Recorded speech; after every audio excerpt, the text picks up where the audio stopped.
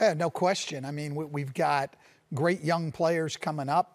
A real surprise team in Cleveland, off to a great start, even though they've endured some injuries and not really injuries, COVID stuff as much as anything.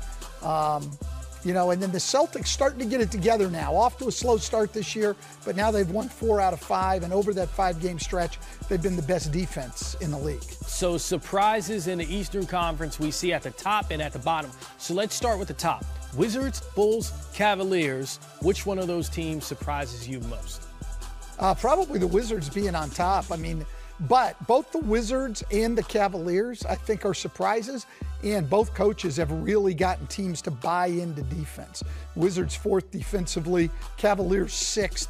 Neither one of them good defensively last year. I don't think people are really that surprised by the Bulls. I think we all thought they'd be good. The surprise is a lot of the so-called experts had panned the Bulls for signing DeMar DeRozan, and he's been tremendous. A big reason that they're winning. So look at the teams that aren't so hot so far in the Eastern Conference. Atlanta, Boston, Milwaukee, New York, all playoff teams last year. Only one of them in the top 8 right now. Like everyone else, including your defending champs, under 500. Who's the, biggest surprise on the bad side of this? The Hawks, to me. I thought the Hawks, they started the year, they looked okay. Now they're really, really struggling. They've lost 6 in a row. They're not guarding anybody.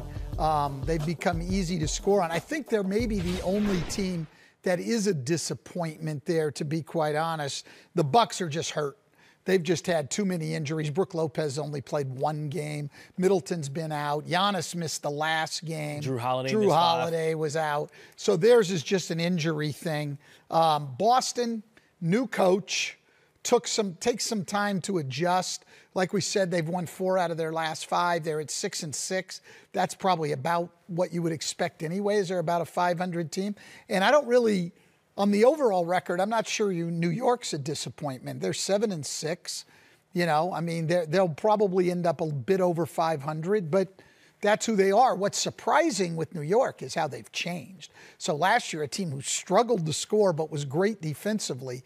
Now they're the 5th-rated offense in the league and can't stop anybody. So they have been totally transformed as a team, both for good and for bad.